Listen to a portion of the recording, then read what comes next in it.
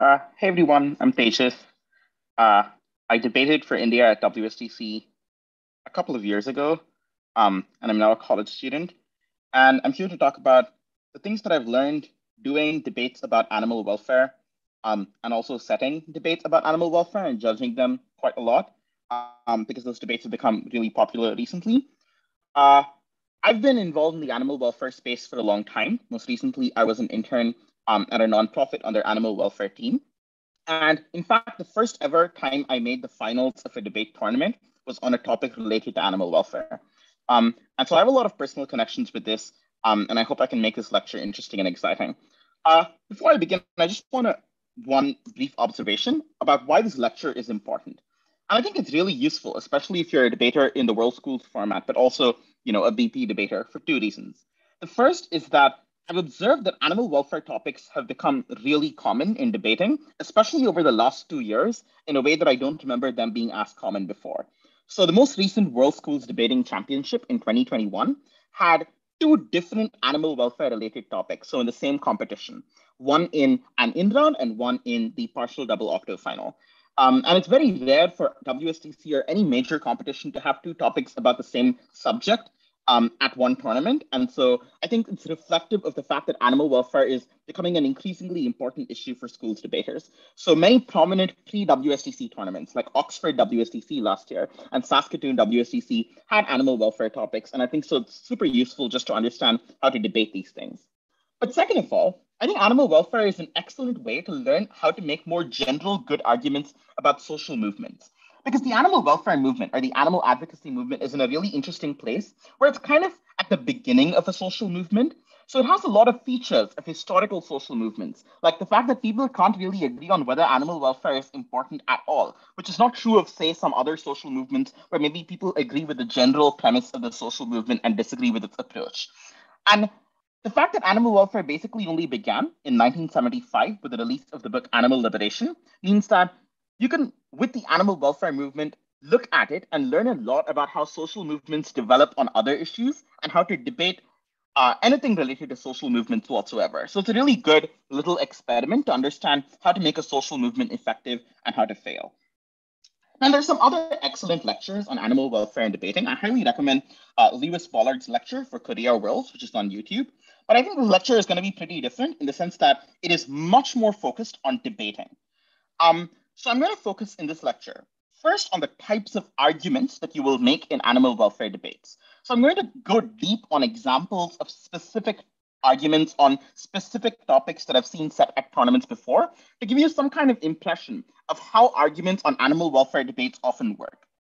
Second, I'm also going to give you tips about strategy. So, what types of cases you should run and when you should run those cases. So, I'm not just going to give you the arguments, I'm going to help you or take you through the process of generating those arguments. And third, and super importantly, I'm going to teach you how to not rely on facts.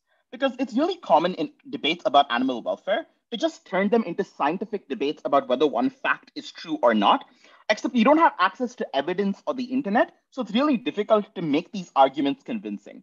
So it's very common for me to observe a debate about animal testing turn into a scientific debate about whether animal testing is effective or not, or a debate about banning meat consumption on whether meat is required for health. I think that's a really common mistake that debaters make when they approach arguments and topics about animal welfare. And so the focus of this lecture is going to be about how to make arguments based on logic and not just facts. So unlike a lot of other content lectures where people teach you about the content or the subject matter, I'm going to teach you how to debate animal welfare topics and focus a lot less on facts related to animal welfare or good examples you can use in debates. For that, I highly recommend Lewis Bollard's lecture and other content on animal welfare on the internet. But the focus of this lecture is going to be about how to make arguments related to animal welfare. So with that in mind, let me just get to the main substance of this lecture. Because I think debates about animal welfare basically tend to come down to three types of clash that it's worth keeping in mind. The first area of clash that you will often encounter in a debate about animal welfare, or a debate where animal welfare is a potential argument, is why. So, why should we care about animal welfare or animals at all? And more specifically, how do the rights that animals may or may not have compare to the rights of people? So that's the first question that you will see in a lot of debates about animal welfare. The second is what to care about. So if you do care about animal welfare, what animals? What are your goals for the animals? What's good and what's bad for which animals? And then the third question is how. Because even if you have some goal and you know, for example, that X policy is good for animals, as with any debate about social movements, you also have to think about how you get there, how you convince people that this is the right policy or the right approach in any debate that's adjacent to animal welfare. And I'm going to structure this lecture by looking at those three different areas of clash that you often encounter in animal welfare debates. I want to note that many debates will have all three of these questions. Some of them will focus on a handful of these questions. And which questions you choose to focus on in any given debate is up to the debate and a question of debate strategy. So picking a strategy in a debate about animal welfare almost always will involve thinking about which of these three questions is the most important one to answer, or the most important one for us to win with our arguments in order to win this debate. So throughout this lecture, I want you to think about these three questions. Why do we care about animals at all, / do we? Second, if we do, what should we care about? And third, how should we get there? Those are the three areas of clash that I think are ubiquitous in debates about animals. So let's start with the first one. Why care about animal welfare? Should animals matter to our decisions at all? And how much relative to people? So this question and this area of clash is especially important in three types of debates. And when I get to any of these three areas of clash, I'm going to first have a little bit of a chat about strategy. Like, what types of debates is this useful in? When should you be thinking about this question or thinking about generating arguments based on this question? And I think there's three types of debates where this question is especially important, which is why care about animal welfare at all? The first and the most common one is the type of topic where helping animals directly trades off against helping humans, or you're asking people to make a sacrifice for animals. So one example of this would be round 2 of WSDC in 2021. The topic was, this house would ban the production and consumption of meat. So a big chunk of that debate would be the opposition arguing that it is legitimate to consume meat, that the welfare of people who are choosing to consume meat, for example, as a part of their culture, is really important and more important than the animals that they are eating. Well, the proposition will try to argue that it is important to help animals and that banning meat helps animals. So that's the most common type of debate where especially opposition teams have to consciously think about, can we challenge that animals matter at all? And what arguments can we make? Well, proposition teams will often think about what arguments can we make to really prove that animals matter, to convince the judge that we should care about our arguments at all. The second type of debate where it's useful is debates about animal advocates as a social movement. So there are many debates which aren't about animal and human rights directly trading off. But even in those debates, it's often a good strategy to challenge whether animals have rights at all, and / or if you're on the other side, to really ensure that you're defending that animals have rights in the first place. So let me give you two examples of topics like this. The first one is the partial double octo final of WSDC in 2021. The topic read, this house supports a uniform standard for animal welfare, regardless of the perceived utility of an animal to people. So basically, some animals are useful to people. For example, people eat chickens or they eat eggs, or people wear fur from particular animals, or people domesticate particular animals for some use or the other. And other animals are often not especially relevant to people's lives or their decisions. And the topic says, the government's standards on animal welfare should be the same for all types of animals. Here from opposition, like this debate just seems like it's a debate about animal welfare, right? So the proposition maybe says all animals should be equal. The opposition maybe says this lowers the standard too much and we should really ensure that animals are protected differently because some animals suffer more or something. But here it's a very legitimate strategy from opposition to instead make the argument that for some animals, this sets the standard too high. Because if you're applying the same standard of welfare to, say, a dog and a chicken, presumably you want to care about dogs, given that, for example, they are pets. But if you apply that standard of welfare to a chicken, that could seriously raise the prices of important goods like eggs, and that could seriously hurt people who are dependent on consuming chicken for their lives. And that, therefore, we shouldn't actually care about animal welfare at all when it cuts against human welfare. That's something the opposition might say. And the proposition there might say, well, actually, animals are really important. And here are good reasons why we should care about animal welfare, even in cases where it sometimes conflicts with human welfare. Another example of a topic, which isn't obviously a comparison of animals versus humans, but it's still one where you can introduce the lens of thinking about whether to care about animal welfare at all, is the ESL quarterfinal of EUDC in 2014. And I highly recommend watching this debate because the closing opposition team challenges the existence of animal rights by making some pretty compelling arguments. So the topic there was, this house would require meat packaging, so the packaging of meat products, to include graphic images of animal suffering. So wherever a meat product is on a grocery store, you paste an image of an animal suffering on it, and the government requires it. And here opposition can argue that this would, hurt the meat industry, and this would hurt the workers who are producing the meat, consumers who depend on it for their survival, and that's really bad, and we value them more than we value animals. Well, the proposition might have to say something like, here's why the amount of suffering the meat industry inflicts on animals outweighs or is more important than even this. The third type of debate, where it's really important to think about the question of why to care about animal welfare, is debates that seem totally unrelated to animals and animal welfare. So I think as a debater, you should definitely be open, and judges are increasingly open to this, to making arguments about animal welfare, even when the debate looks like it has nothing to do about animal welfare.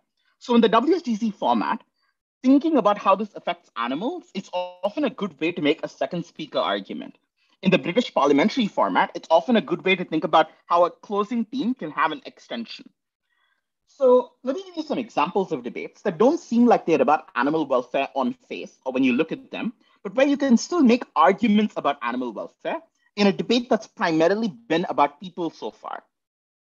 The first example I can think of is from the 2019 World Universities Debating Championship. The topic was, the World Health Organization should basically adopt a ban on the sale of antibiotics to countries which do not follow WHO guidelines regarding their medical and agricultural use. So just to explain that topic a little, the topic says there are antibiotic sales that happen. And there's a problem where in many cases, antibiotics are overprescribed. So they are overused. For example, doctors prescribe them too much to their patients, or animals in farms are injected with tons of antibiotics to prevent disease on farms. The problem, though, is the more antibiotics you use, the more bacteria become resistant to them because they evolve to become resistant to antibiotics. So if you overuse them, bacteria will evolve really quickly. And in cases where you actually desperately need antibiotics to save someone's life, the bacteria has evolved so much that it's resistant and you can't save that person's life anymore. So the topic says the WHO has these guidelines that say you can only use this many antibiotics. And if you don't follow those guidelines now, we will just ban selling antibiotics to you. You will lose access to antibiotics. That's the debate. So here it's very possible for the proposition's second speaker to make the following argument. And it's a somewhat complicated argument, so maybe you might want to pay closer attention to this. But the argument is basically, farms which raise animals regularly give those animals antibiotics. And the reason for this is that farms have to keep animals in cramped conditions. And if you put a bunch of animals in cramped conditions, then it's very likely that they will spread diseases to each other because it's so cramped, right? But it's really efficient for a farm to keep them in cramped conditions. Farms don't have that much space. They want to get maximum production for their space. And so what farms do is they pump their animals full of antibiotics. And that's an important contributor to antibiotic resistance. But the argument here is not about antibiotic resistance. So the first speaker will already talk about how antibiotic resistance is really bad, and we need to protect humans from something like a bacterial pandemic. As a second speaker, maybe what you want to say instead is if farms are essentially forced to go without as many antibiotics, or to substantially cut their antibiotic use. They're very scared of diseases in the farm because that will ensure that their production goes away. So what they'll do is they'll keep animals in less cramped conditions. And this improves the conditions of animals, which is a really important impact in this debate. Now, if you make an argument like this debate has primarily been about people, and you're coming in the second speech and making an argument about a pig, right? It kind of sounds ridiculous. So it's really important when you're making an argument like this to spend a lot of time explaining why the welfare of these animals is important enough in this debate that's primarily been about the health of people. And so you need to make arguments for why animals matter, why we should care about animals, and why that's important enough to maybe outweigh some of the opposition's arguments. So another example of a debate where it seems completely unrelated that I'll talk about in more detail later is there are a lot of debates that, for example, say developed countries should try to stop growing their economies. And the argument there is maybe rapid economic growth, which is more goods and services being produced, has led to more pollution. It has led to technology becoming potentially unsafe and so on. And so maybe we should stop doing it as developed countries. And that's the debate, right? And in such a debate, there is still a possible argument that growing really fast substantially increases the amount of meat that is produced across the world. And that hurts animals. And so we should try not to grow that fast.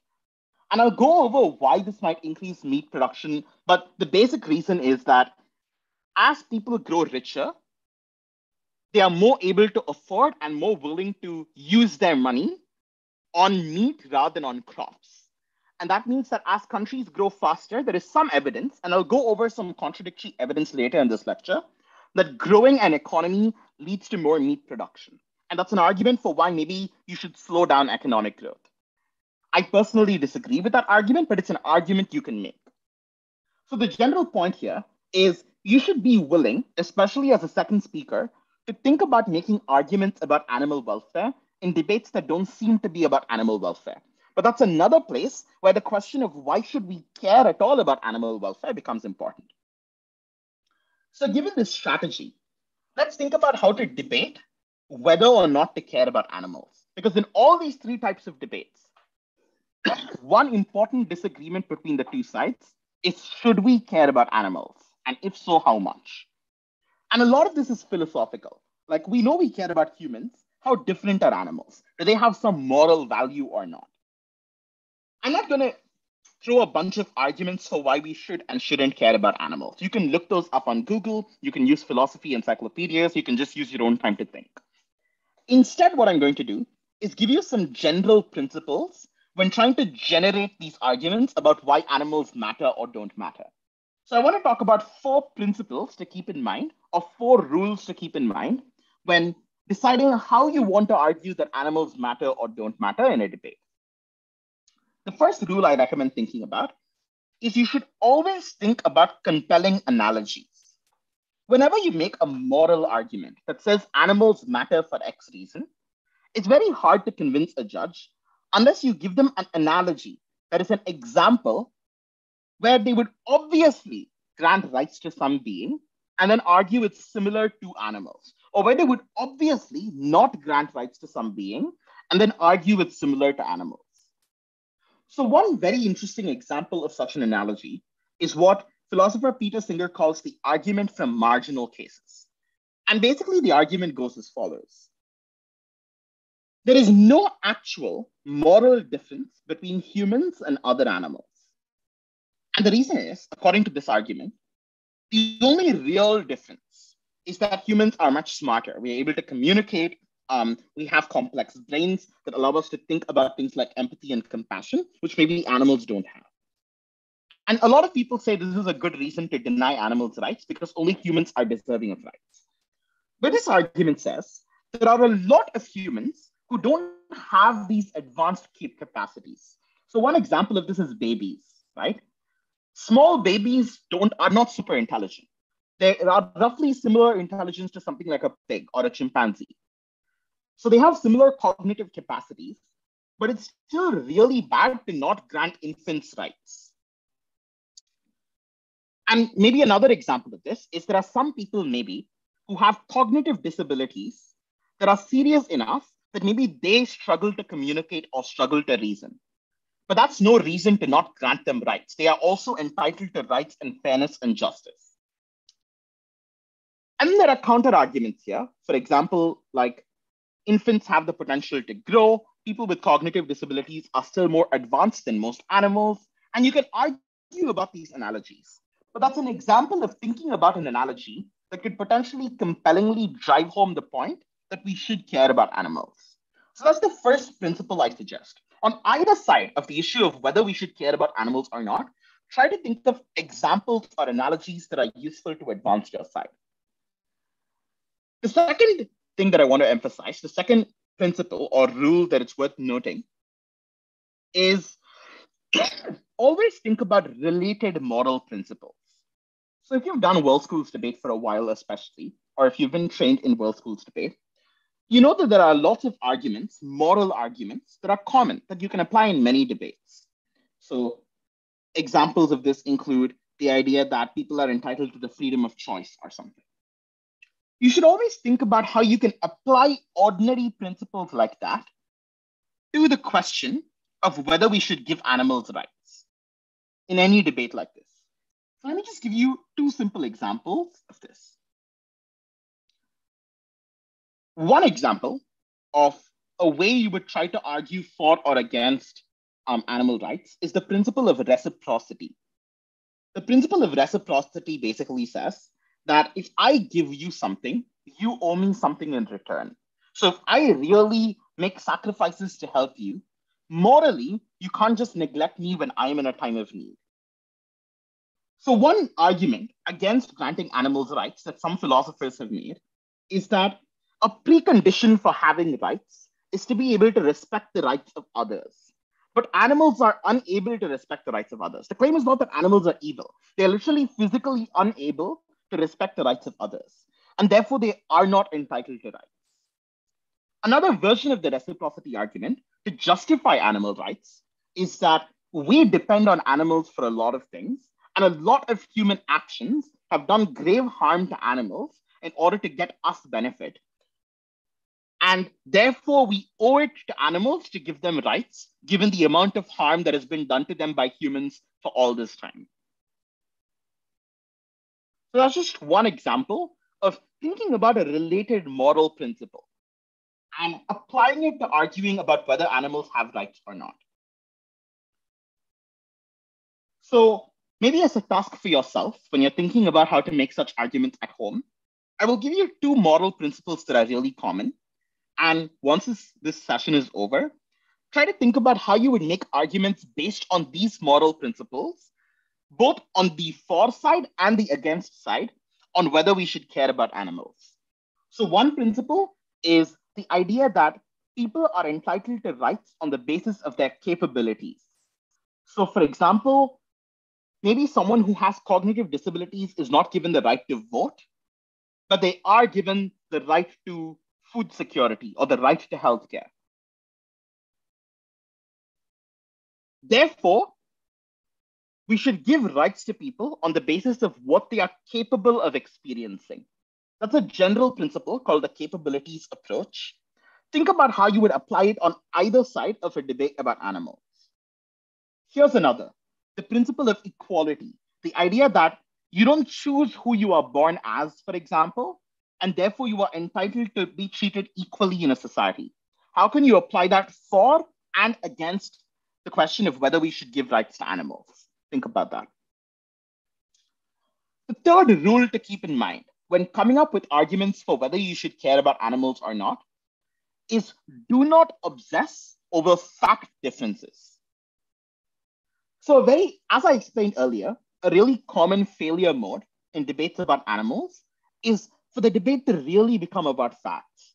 And that's especially true when thinking about debates about animal rights or whether animals should matter at all. Because there'll often be a disagreement between the teams on whether animals can suffer. So one side will say animals can suffer and so animal suffering is really bad. The other will say maybe animals can't experience suffering at all. Now, this is just a fact difference, and there's no way to Google and resolve the fact. So in cases like this, either try to avoid relying on those arguments too much or try to resolve these fact differences analytically. So come up with logical reasons for why it's reasonable to think animals will pain or not experiencing pain. So rather than saying, here's the neurological studies on animals showing that they can experience pain, think of common sense logical reasons that a judge can understand, even if they don't have a biology degree. So examples of this are the reason we evolved the ability to feel pain is because if we identify a threat to our health, we have the body sends us a signal that we should avoid it. And pain is an important signal. Like if you go near a fire, it'll hurt. You'll feel the burn.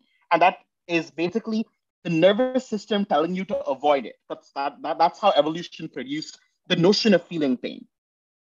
And so it's logical that animals would develop this as well, and not just humans. So just think about common sense reasons on either side of a fact difference, rather than trying to rely on your knowledge of biology or research in the field. Here's the fourth piece of advice. In general, you should not try to hang your hat on making an extreme claim like animal rights literally don't exist or animals don't matter at all. Now, in some cases, it can win a debate.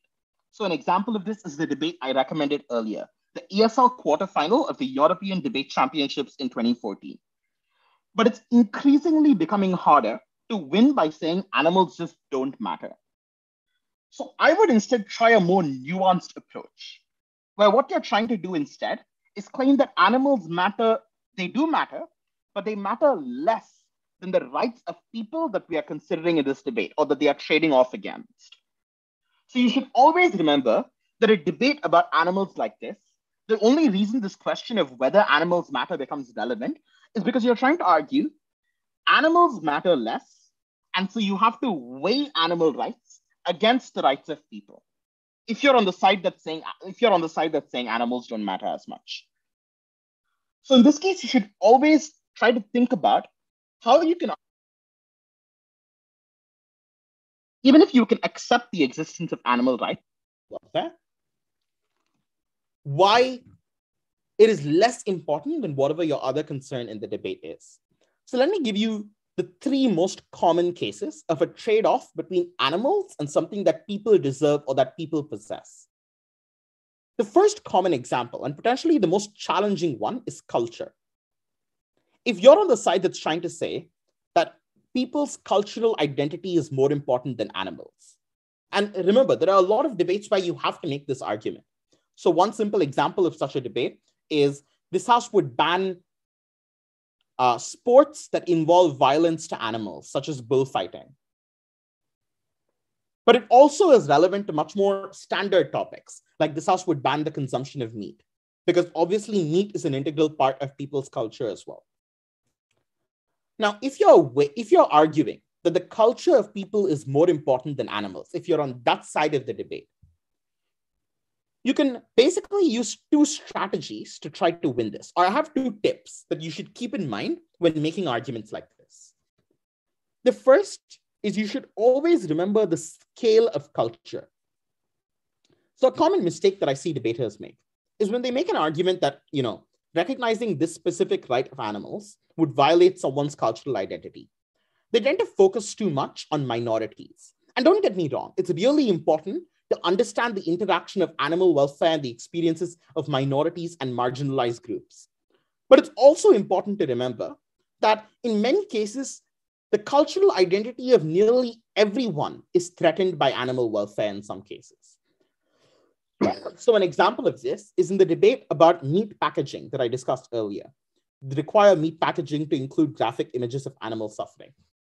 On top of the fact that many marginalized groups specifically use meat as a part of their culture, you should always remember that the majority of people, billions and billions of people around the world, see meat as an integral part of their identity and their lives, and use that to outweigh claims about animal welfare. The second tip that I have, if you're weighing culture over animals, is you should try to co-opt the impacts on animals. You should try to say, actually, respecting culture in the long run helps animals. Now you might ask how. The key point is any animal welfare policy affects the perception of the animal advocacy movement. And it's really important if you care about animal rights to ensure that ordinary people are on your side and are not alienated by the actions or decisions of your movement. So for example, if you want to make arguments like, it is really important for animal advocacy groups to work with local communities, especially marginalized people. And in fact, the animal welfare movement has a history, and this is really important information to know. The animal welfare movement has a history of using marginalization for its goals, and rather than trying to help out marginalized people. So let me give you some examples of how the animal welfare movement has actually lost the trust of a lot of disadvantaged or marginalized communities. One example is India, which is where I'm from, where a lot of states banned beef on account of the fact that beef is not acceptable according to the majority religion in India, Hinduism.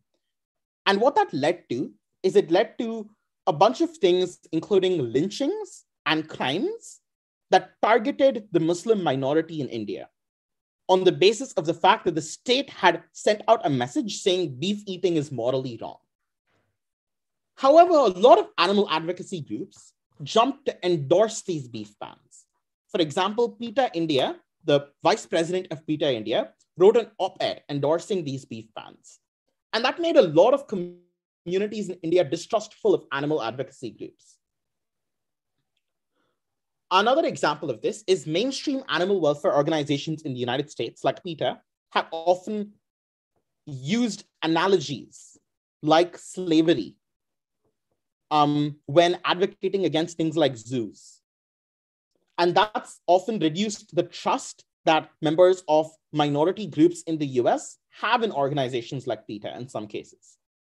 And so given this history of mistrust, it's important for the animal welfare organization or animal welfare as a movement to not be seen as attacking another group's culture.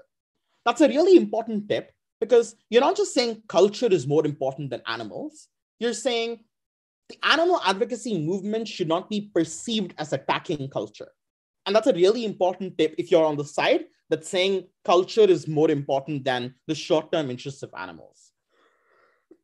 Now, if you're on the other side, the easier side in this case, which is saying, like, obviously animal suffering is a bigger problem than culture. So let me just give you some tips here, though I think this is more intuitively doable for most people, including myself.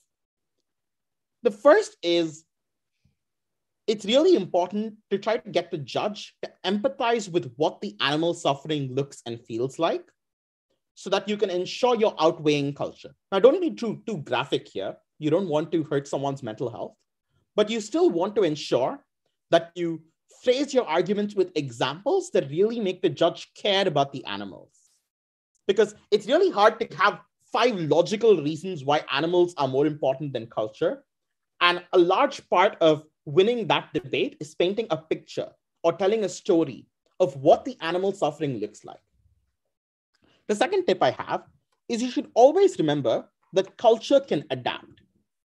So you always want to come up with examples where cultures of many communities successfully adapted to include animals more. And it's really important to sound empathetic to the people whose culture hurts animals. You don't want to paint them as evil, because in many cases, these are communities with important cultural practices that they grew up with that it's really hard to separate from.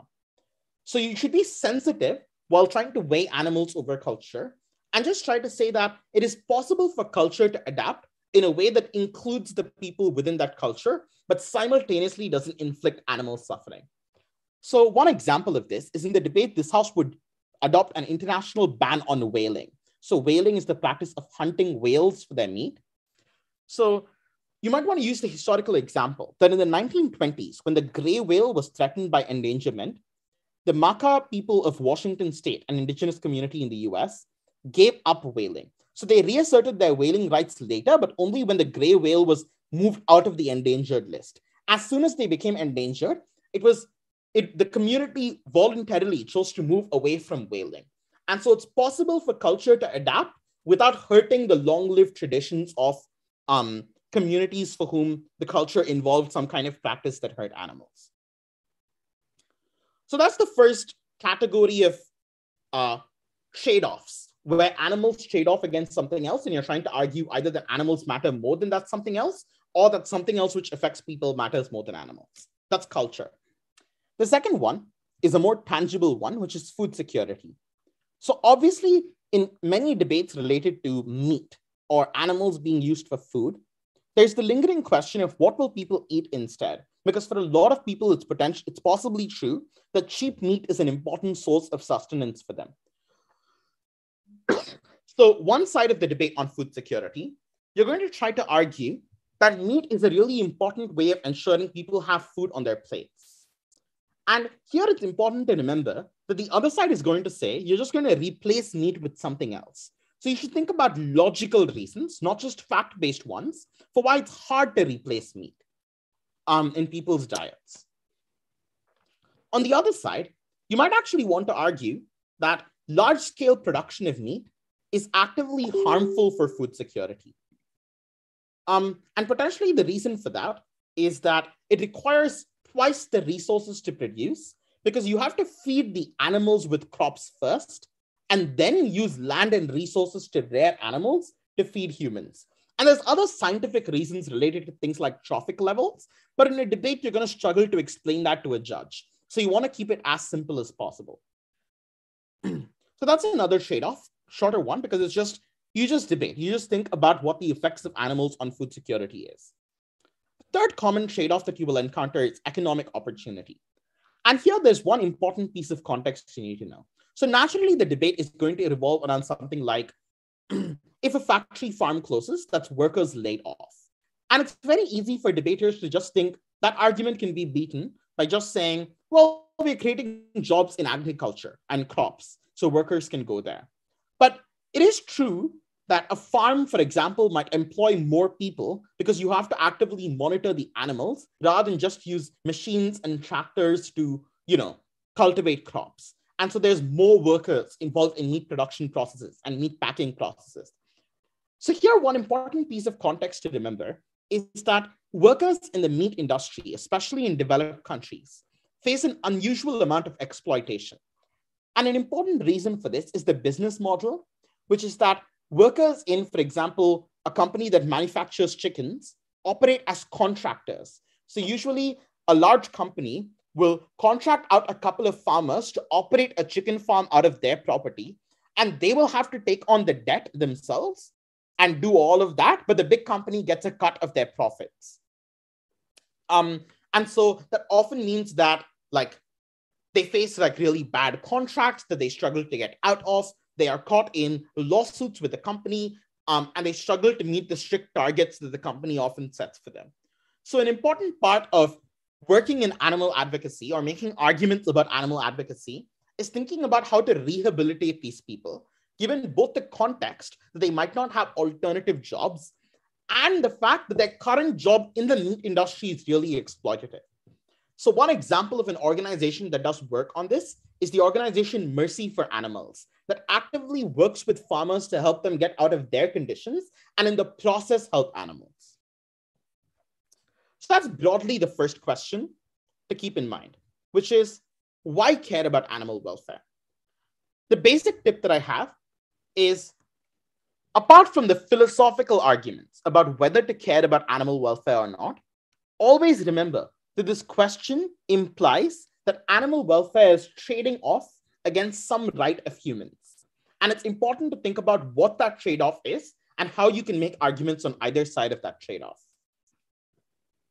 Cool. So that brings me to the second important area of clash in debates about animal welfare. And that one is what to care about. What actually helps animals? Suppose both sides have agreed that animals are important. What is good and what is bad for animals? And here I want to divide this into two types of animals that are often relevant in debates. Animals within human control, that is animals in captivity, and animals in the wild. Let's start with animals in captivity. So here I think there are basically three important questions about animals in captivity that you have to know how to answer from either side in a debate. The first question is the current situation of animals in captivity bad? Because a lot of debates will focus on some kind of policy reform. So a simple example of this house would ban zoos. That just says zoos should be banned. But the proposition claims that the status quo, the current situation for animals in zoos, is really bad. And the opposition says, no, it's actually not that bad. And basically, any debate about animal farming to some extent will have this clash, where one side claims it's a lot worse than the other side does, but the problem is much bigger. So in thinking about how to establish whether a problem exists and how big that problem is, there are two categories of arguments to keep in mind. The first one is arguments based on incentives. So you should always press yourself to think about what the incentives of a zoo or a farm are. Do they want or do they have self-interested reasons that would end up substantially hurting animals? So with farms, here are some examples of incentives that farms might have that end up causing them to hurt animals. Because farmers are not evil people who are trying to hurt animals. The claim is that animals are hurt in the process of growing up in a farm. And you might come up with reasons like, first, the fact that they have limited space and they want to make the most use out of that space means they cram animals in close conditions. Second, the fact that they want to cut costs means that they deprive animals of their basic needs. For example, not giving pigs enough mud to engage in mud baths, that's really important to keep them mentally healthy. Third, the fact that there are different parts in the production process, meaning you have to transport animals, that adds to the amount of stress that they face. Fourth, the fact that in many cases, there is an active consumer interest to get a particular type of animal product that ends up hurting the animal. For example, consumers who want to eat chicken expect really fatty wings. And that means that you have to raise varieties of chickens, broiler chickens, that are slow growing, that are rapidly growing. So they grow really fast and they grow really big. The problem is, if they grow really big, the rest of their physiology is not prepared to handle it. So they get fractures because their legs can't support their body weight and so on. And then on the other side, you might say stuff like, there is strong consumer backlash that is pressuring farms to reform, that farms have an incentive to not cause animals injuries because an injured animal is a worse piece of meat. So you should always be thinking about, from either side, what selfish interests do the farms have that either hurt or help the animals? Or what selfish interests do the zoos have that either hurt or help the animals? So it's worth abstracting away from arguments like farms are just evil or farms are just good people. And instead think about what they are looking for that's often independent of the animal and what the side effect of that on the animal is when trying to think about whether the current situation is bad or not, whether there is a problem to solve in the first place. The second category of argument to think about when thinking about whether there is a problem to solve is what the counterfactual is. So that is, what would happen to the animals instead? Like suppose the animals were not in farms, what would happen to them? Like they would not exist in the first place. So one really common mistake that I've seen new debaters do is they will make arguments like animals will be better off in the wild than in farms. But obviously if, for example, on the topic, this house would ban the consumption of meat, if the farm is shut down, then they will just not breed the animals because animals are bred for meat. And so the animals won't exist in the first place. Now, let me give you 3 examples of debates where the counterfactual, what happens instead, is actually an argument for why maybe there isn't a problem or why the proposition makes the problem worse. The first example of this is on the debate, this house would ban hunting. So the hunting of animals for sport. In that debate, the proposition will say it's wrong to kill animals. It's wrong to hurt them, to cause them so much fear and stress in the process of the pursuit, and then to kill them. And here it's possible for the opposition to say, but the lives of animals in the wild, if they weren't hunted, are really bad anyway. Most animals die painful deaths anyway, and so maybe hunting isn't that bad. And you make the debate about that. And of course, that's not an obvious fact. I'm not saying it's a fact. I'm just saying it's an argument.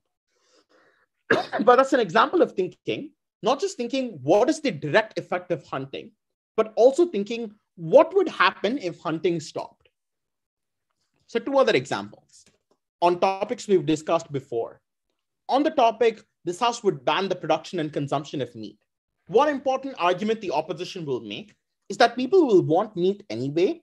They'll just do it illegally through the black market, where there's no regulation at all to protect animals. Similarly, on the debate, this house would require graphic images of animals suffering on meat packaging.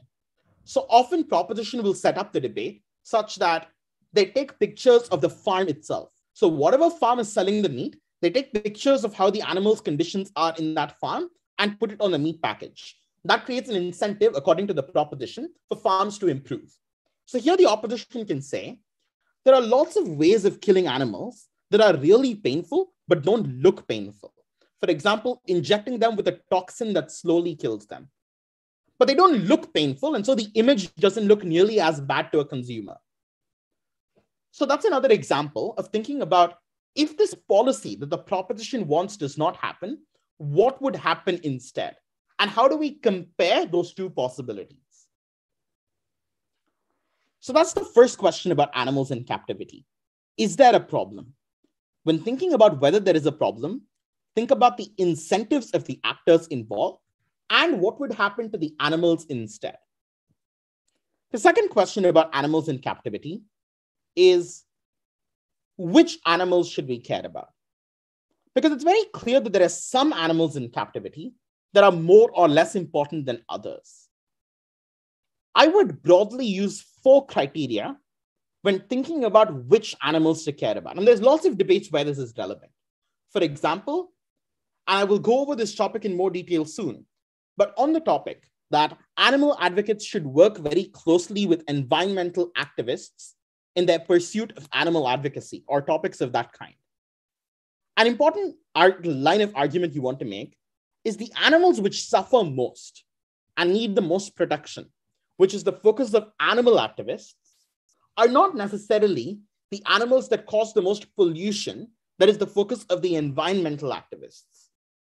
For example, chickens suffer a lot, but cattle which suffer less on beef farms cause more pollution. So it's often important in debates to think about which animals are the important or the relevant ones. And I suggest using 4 criteria to think through which animals are the most important or relevant, at least with a focus on animal welfare. So I'm not considering other criteria here, I'm just thinking about animal welfare. The first is obviously how smart or how self-aware and capable of understanding suffering animals are. And here it's broadly just worth remembering that cattle and pigs are especially smart as far as farmed animals go, while maybe chickens and fish are relatively less smart. Their brains are less developed. The second criterion is the size of the animal. Why does the size of the animal matter? Because for the same amount of meat, for example, or the same amount of fur, or the same amount of leather, if there is a large animal, you need to kill way fewer to get the same amount. Whereas if there's a small animal, you have to kill a lot of them. So an example of this again is that for 1 kilogram of beef doesn't even require killing a whole cow yet. Or like killing a whole cow produces many kilograms of beef. But 1 kilogram is like only slightly under the weight of a full chicken. The third question is, how much does the animal suffer in the farm? And here I encourage you to look things up and read about what incentives are there to treat different animals differently. So one example of an incentive-based argument for why one animal suffers more than any other is that egg-laying chickens, so chickens that are raised for eggs and not for their meat, tend to suffer more in farms than chickens that are raised for their meat. And one important reason why is an injury in a chicken that is raised for meat damages the quality of the meat. But something like a bruised wing in a chicken that is raised for eggs doesn't damage the eggs at all. And so that's less of an incentive to care about preventing injuries in birds that are raised for eggs.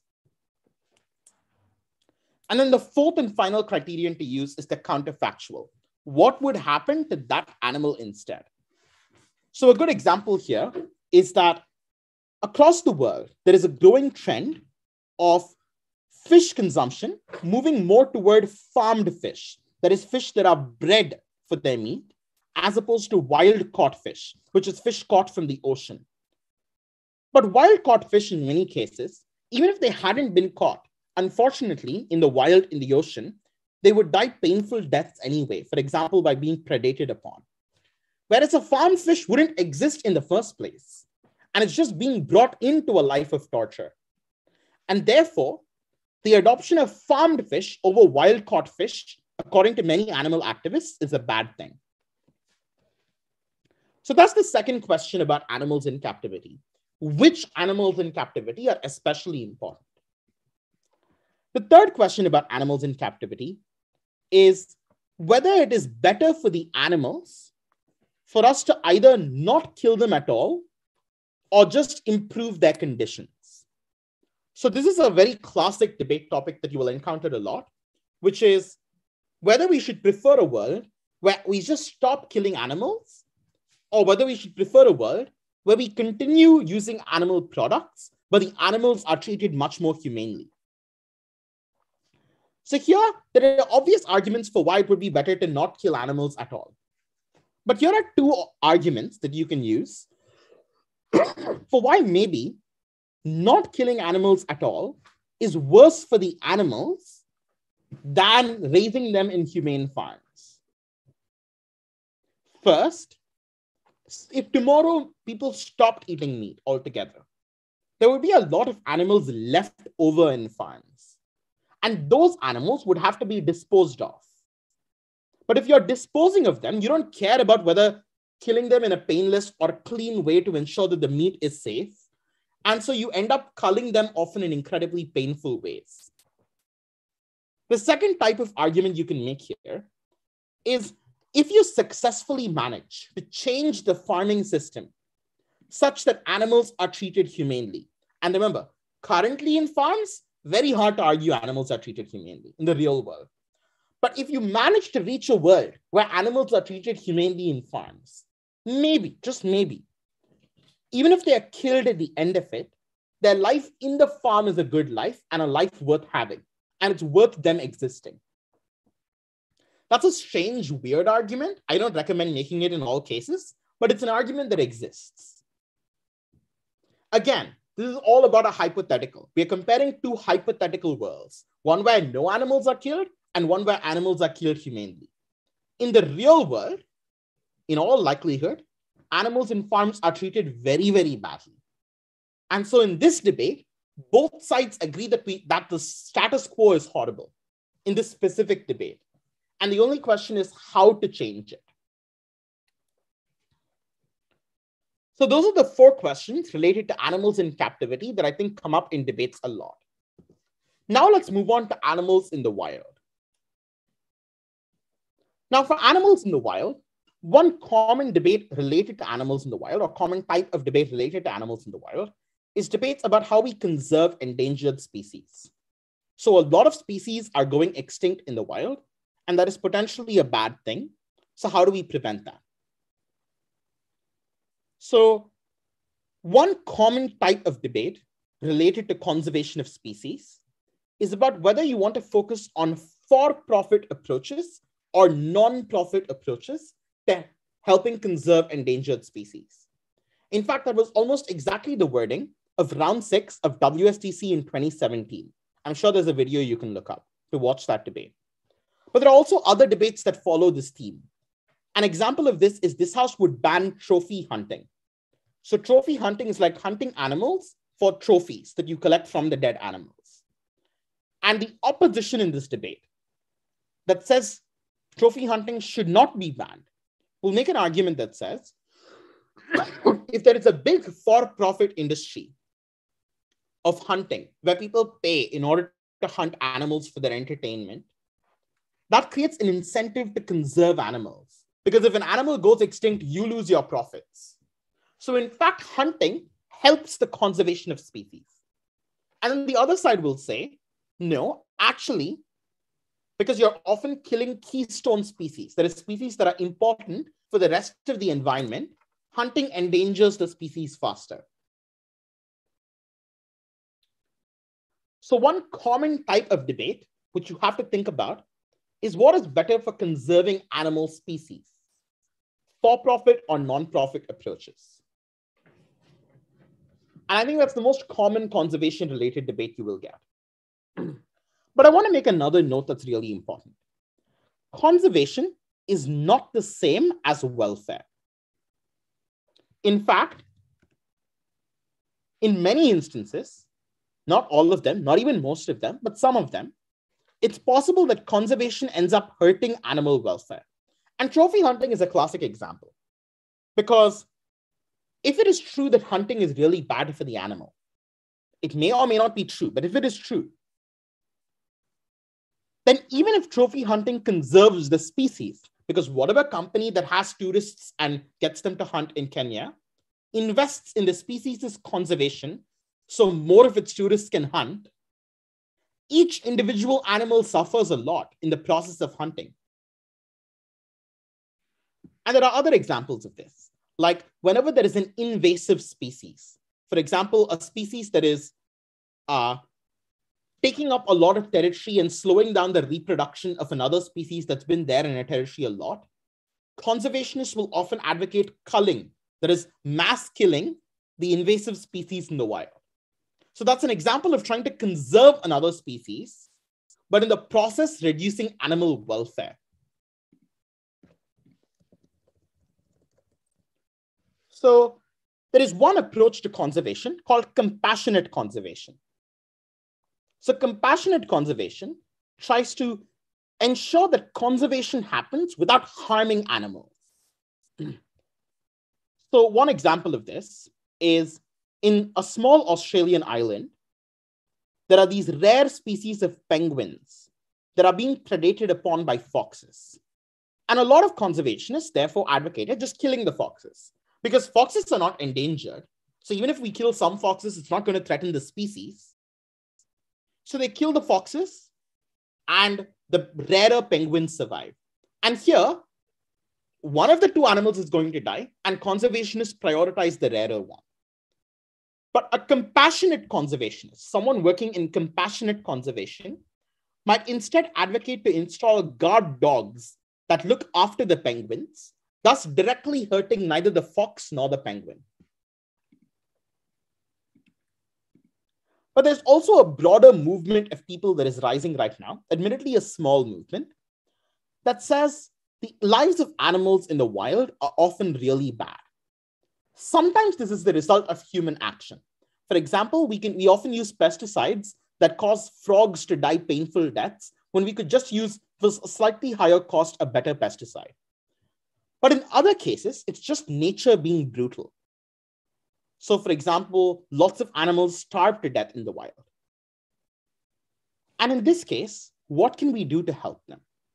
And there is a school of people that believes we should intervene in the wild, for example, by feeding animals in the wild in order to help them. Other people believe that interventions in the wild are dangerous because they could have dangerous side effects. For example, if we feed animals too much, maybe they become dependent on human feed and don't know how to find food for themselves. Or maybe we accidentally grow the population of an animal species like deer too much, and then they starve themselves to death by eating all the crops that are there. So there's lots of second and third order side effects to keep in mind, but that's also a topic of debate that might come up. And here's an example of a debate where this exact thing becomes important. So this is the Saskatoon WSDC semifinal, a Canadian debate tournament earlier this year. And the topic was, if you are an animal activist and you're choosing to dedicate your career either to helping farmed animals, and there's already an established field of helping farmed animals. We know there are organizations like PETA that are dedicated to helping farmed animals. Or should you instead join an organization, a very new organization, focused on helping wild animals? Not necessarily by directly intervening, but for example, by doing research to understand whether wild animals suffer or not. This field is much newer. It's not well established.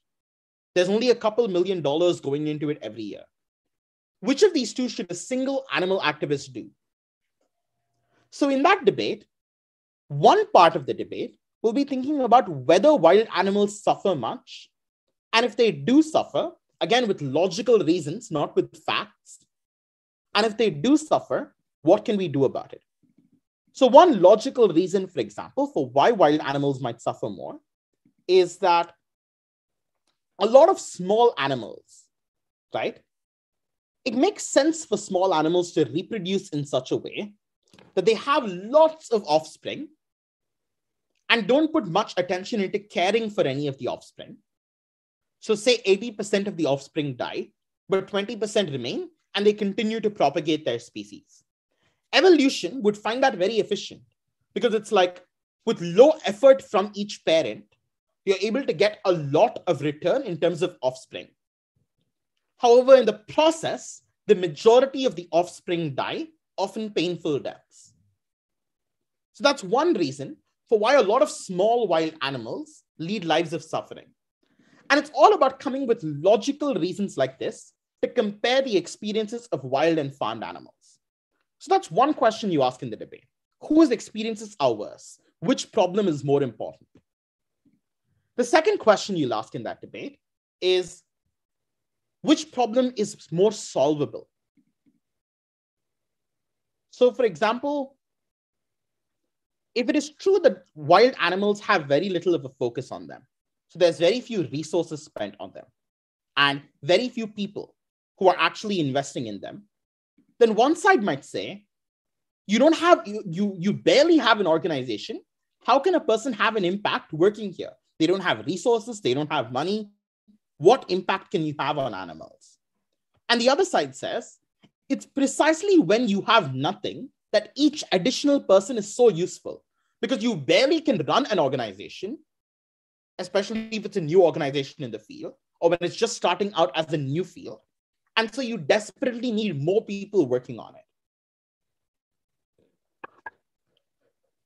So those are two areas of clash that come to mind when you're thinking about prioritizing farmed animals and wild animals.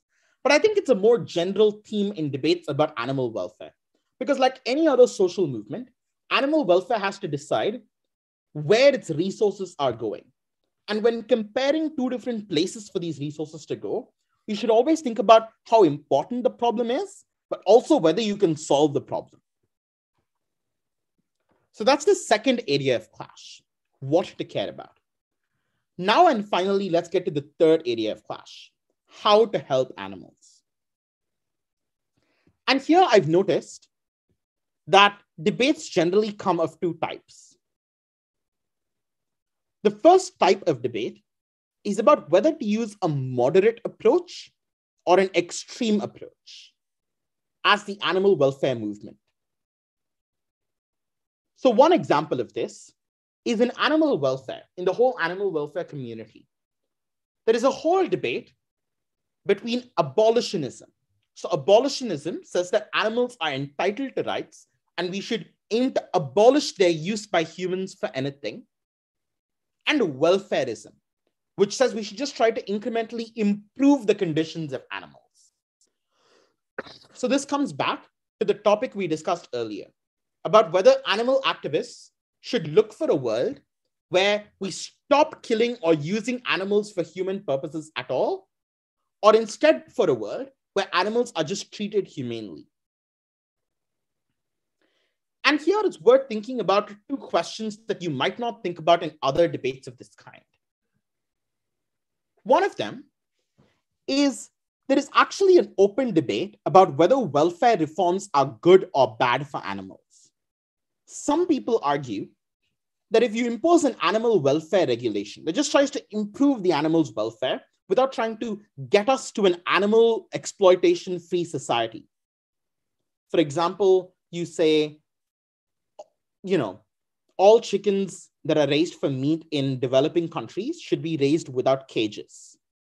Because unlike in developing countries, chickens that are raised for meat, not just eggs, are often kept in cages. And one side might say, in fact, if you abolish cages, that'll make more people comfortable with buying chicken at the store because they don't feel as guilty about it anymore.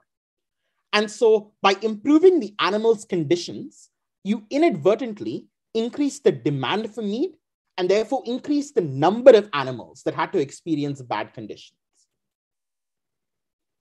And then there's another side which says, actually, if you force a regulation on companies that says they have to abandon cages or something, that makes it more expensive for companies to produce meat, and so they cut back on their production. So that's a common debate which happens. And then obviously there's the underlying point that improving the welfare is a good thing itself. So a chicken without cages is still better than a chicken with cages.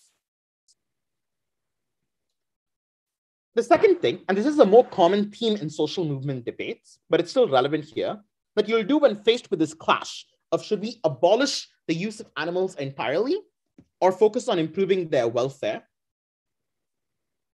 is the question of which is more effective.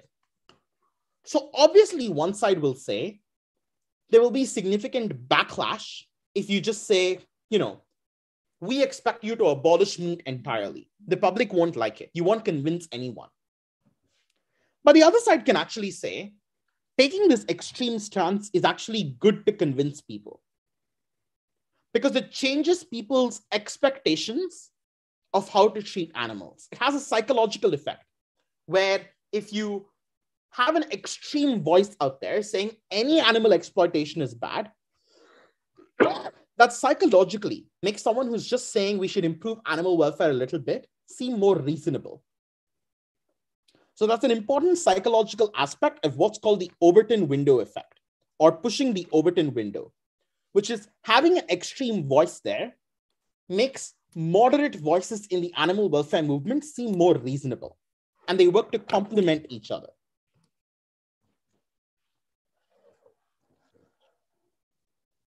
The second category of debate under moderate versus extreme approaches by the social movement is literally what physically should the social movement do.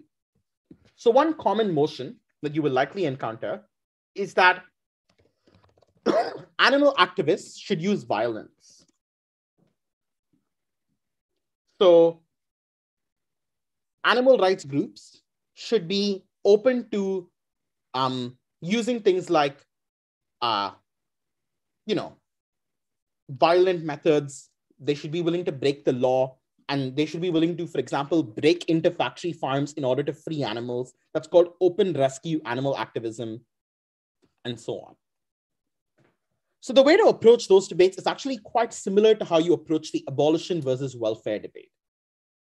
Because the way you approach the debate is essentially a clash between one side that says this causes a lot of anger against the animal movement, and the other side saying this makes moderates in the animal movement look more reasonable. And then finally, the third category of debate in terms of moderate versus extreme solutions is about the role of guilt in animal advocacy. Should animal advocates make ordinary people feel bad about their treatment of animals? For example, should people who are advocating that people turn vegan say you're immoral if you don't? Or should they instead be encouraging and try to work with people to make small changes to their diet? Another example of this is the debate we discussed earlier on whether meat packaging should have graphic images of animal suffering on it. So in this debate, you basically have to think about two things. One of them is the role of guilt. So does guilt and feeling guilty make people not associate good things with the animal movement? Does it make them feel like they don't want to be associated with the animal movement at all? Or does it make them feel bad and make them feel like, wow, this is horrible, I'm a horrible person and I need to change my ways? The second, though, is making consumers feel guilty. Does it sensitize them? So make them feel bad and, have an emotional response, for example, by showing them a graphic picture of an animal? Or does it instead desensitize them? where once they're constantly exposed to something like a graphic picture of an animal, they get used to it and stop thinking about it, or try to avoid thinking about it at all. So those are somewhat similar questions, but those are two questions that the clash will often focus on when the debate is about whether you should present animal welfare as a person's obligation and they are bad people for not approaching animal welfare this way, or instead as simply an opportunity for them to do a little good in their life. The second category of debate is about who to focus on when trying to convince people to help animals.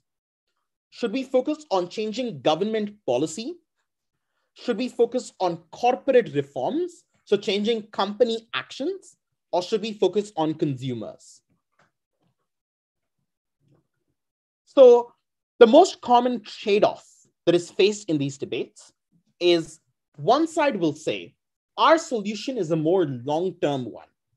So for example, changing a government and changing a government's approach to animals lasts much longer than convincing a few consumers to become vegetarian. In contrast, the other side will say, even if our method of change is not as long-term, it is much easier. For example, it's easier to change a few consumers' minds than to lobby a whole government. So let me just go through how to approach building arguments on either side of this long-term versus short-term debate. So on the short-term side, that's saying we want short-term change. And we're not looking for long-term change, we're looking for simple change. There are two arguments that help you co-opt the benefits of the other side. One of them is that it's really important for the animal movement to have early success, because that builds traction, that builds buzz, that makes people talk about the animal movement and participate in the animal movement a lot more. The second argument that says actually a short-term approach is better is that short-term success, changing the minds of people, leads to institutional change in the long term. Because if you convince a bunch of people that animals matter, they will change the way they vote, or they will pressure corporations literally by changing what they buy. So in the long term, changing the minds of a couple of people is the best path to changing governments and changing corporations. And then on the other side, the arguments are more straightforward. You say things like, it is harder for people to just get used to your movement, because once you've locked in a government law, it's hard to change it. Or it's easier for us to have a legitimizing effect, where the government embracing animal welfare sends a message to everyone that animal welfare is something to take seriously. The final thing that I want to talk about in this lecture is, even if you settle on changing the minds of consumers, there are two different ways to change consumer behavior in animal advocacy. One of them is by directly talking to them and changing their minds. The other is through innovation, by giving them alternatives that make them not want to consume animal products. So the standard example of this innovation is substitutes for meat, alternative proteins, clean meat as it's called. And here there are two main approaches. One of them is basically trying to replicate what real meat is like through plants, for example, by using proteins that are found in soybean. And that's the approach taken by companies like Impossible Foods. And the other is to literally grow meat using animal cells, for example, in a lab. That's called cultivated meat or cultured meat. Now, the advantage of an innovation-based approach is that in the long run, it's possible to argue that innovation permanently replaces animal farming. And the reason it does that is it might actually become more profitable in the long term. And here's why. Now, only some parts of an animal are eaten, right? Not the whole animal is not eaten in most cultures. However, you're growing the whole animal by breeding a whole animal and feeding it.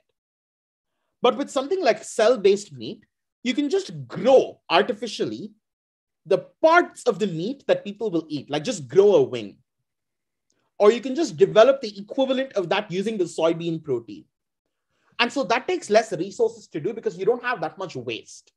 Not nearly as much waste as you do in the production of animals in farms. However, on the other side, you'll note that there are two main challenges. One of them is the price is higher because this is new innovation, it's new technology, and therefore it's costly, and no one is willing to subsidize it, whereas real meat, for example, is subsidized by the government. The second is people just don't believe it's real meat. So even if you get super accurate with it, people get a different psychological experience out of eating it rather than eating real meat or consuming real animal products, and therefore they choose the latter route. And that means it's really hard to get people to agree with your innovation.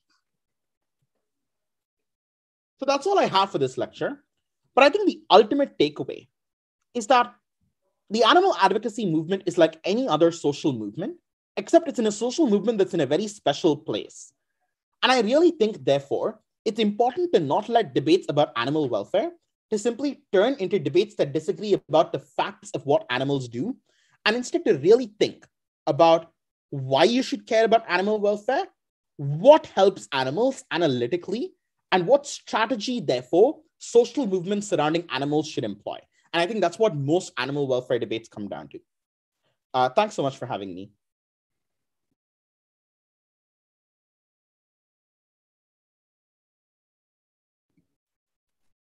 Okay, thank you so much. I think we're going to stop the stream right here, just because we're not sure if people